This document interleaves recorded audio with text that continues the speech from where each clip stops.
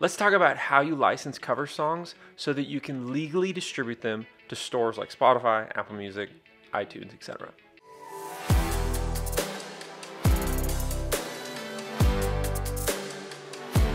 So I've released cover songs to the internet for years. Started putting them up on YouTube back in 2011, and every time I put them on YouTube, I also would put them on iTunes. And now that Spotify and Apple Music are a thing, I make sure that I distribute my cover songs there as well. So how do you do this? How do you do this legally? Well, when you release a cover song, you need something called a mechanical license. A mechanical license enables you to legally put the song up into stores.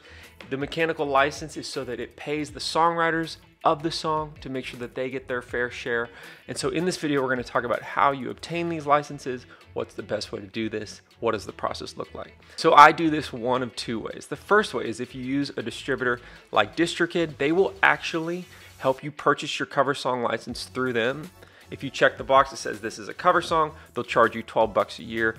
And with that $12, they'll make sure you have your mechanical license. And then every time your song generates royalties, they will pay the songwriters on your behalf. You don't have to think about it. It's very easy. Like I said, $12 a year, it's not that big a deal. If you've never used DistroKid before, you can use the link in my description. It'll save you 7% on your membership. I'm a big fan of them, and you can use them for distributing cover songs very easily.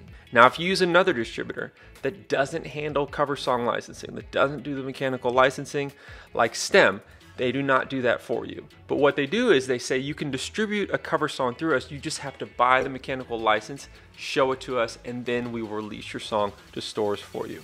But they put the burden on you to do that. So in this video, we're gonna go through that process, how you actually can buy the mechanical license yourself so that you can show it to your distributor and release a cover song. So the easiest way to do this is easysonglicensing.com. Now, this is not a sponsored video. This is literally just a resource I've used for a decade now, and it's very helpful. It's very easy to do, and I'm gonna show you how you use their site right now to buy this mechanical license. So I'm on their site, easysonglicensing.com. You just scroll down here, clear cover songs.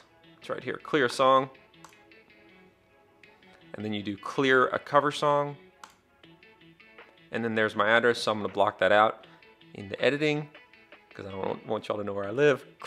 Confirm and continue. And then here's where you need to fill things in. So I just did a cover of Jesse McCartney's song, Leavin'. And so you put that right here. Here's the name of the single, it's called Leavin'. This is actually the title that you're gonna call it. So I'm gonna call it Leavin', and it's actually an acoustic version. So I'm just gonna call it Leavin' Acoustic. And then the album artist, it's me and my friend Madeline. So I put our names here.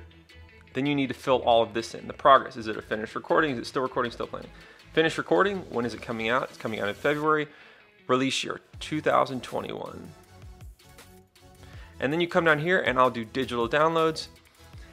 And for this, the minimum you can buy is 25. Now, if you look at your track record, you can see how many downloads do you normally get when you release a cover song. If it's not much, just do 25. That's the basic. And you can always re-up. You can always add more, and they actually give you a discount when you re-up and you purchase more. So I wouldn't worry too much about that. I will say though, if you normally get thousands of downloads, maybe put 1,000 or a few thousand. You definitely want to buy the downloads before they happen. So I want to buy these 25 before those 25 are purchased from me. You don't want to be selling songs that you don't have a license to. So if anything, go a little bit over, but I just know my track record, the way that iTunes is these days, I'm not really selling that many downloads. So I'll just do the minimum and I'll keep up to date on it. And whenever it goes or it's getting close to going over, I'll purchase more just so I'm on top of it.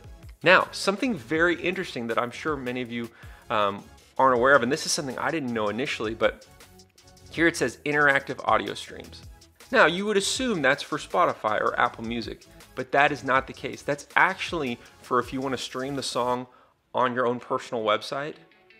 So if you have like if I put it on landonaustin.com and it's like my website and I want to put a cover song that you can just play on my site, that's what that is for.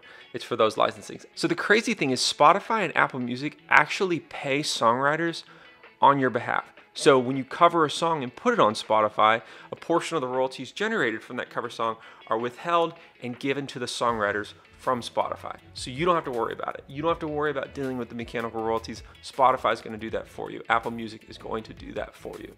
So when you're purchasing this mechanical license, you really just need it for the digital downloads because iTunes won't do that, or other stores that handle downloads typically will not pay the songwriters. You need to do that in advance by buying a mechanical license. So you hit save and continue, and then here you put the song title, the original title.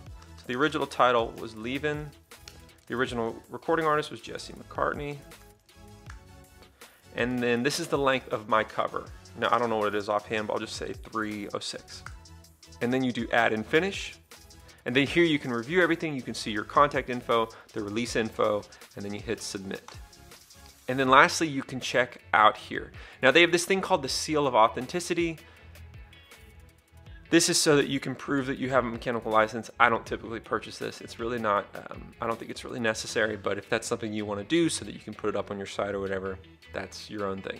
And then you check out and they will mail you your mechanical license. It normally takes like a day or two and you are covered. And then you can show this to your distributor, show them that you have a license to release this cover song. But real quick, I'm gonna show you how you can get your cover license on DistroKid. I've done this before in a video, but since we're back on the topic, it never hurts to refresh on it. You open up your DistroKid right here, you hit upload and this page will come up. You select all the stores you wanna go to. This is very basic. Fill all this in, very basic. None of this is relevant right now for the cover song license. But where it is relevant is right here. Who wrote the song? Here we go. Another artist wrote it. It's a cover song. Then you put this in. So we'll say we're doing the Jesse McCartney song. Original artist, put his name in. Original song title was Leavin'. And then this is very important. This track does not sample or remix another artist's recording. I've gotten a lot of emails about this topic. You can't use someone else's sound recording when you make a cover song. You can't take someone's pre-recorded song and then just sing over it and say, hey, that's my cover song. When you make a cover song, you have to start from scratch on the recording. You can't use someone else's, whatever. I've never done this myself, you may be able to license like a karaoke track. That's really kind of up to you guys to figure out, Google around. I'm sure there's someone out there licensing karaoke tracks for this. I've actually had people reach out to me and ask if they can license some of my cover tracks and use them to release covers. And on certain occasions I've done that, but it's not really my thing. But the point being, don't sample other people's sound recordings. You can cover their song when they release it. You're like, I like the song, I'm gonna re-record this and release it. But don't take someone else's recording and sing over it or add to it. That's gonna get you in trouble, so don't do that. So it says, this track does not sample or remix anyone else's recording. That's another thing. You can't remix someone's song and release it as a cover song. That's not gonna fly either. Okay, I think I've got that point across. You come down here, you check all these boxes, and you hit done. It's that easy. So, just so you know. And like I said, if you want to use DistroKid, save 7% on your account, use my referral code. It's really an awesome distributor. But that is it. Thank you for watching. I am Landon Austin. I put a link to easysonglicensing.com down in my description. You can use that to go license cover songs. Also check out my DistroKid link. That'll give you some major savings there as well. So thank you for watching. I'll see you next time. Bye-bye.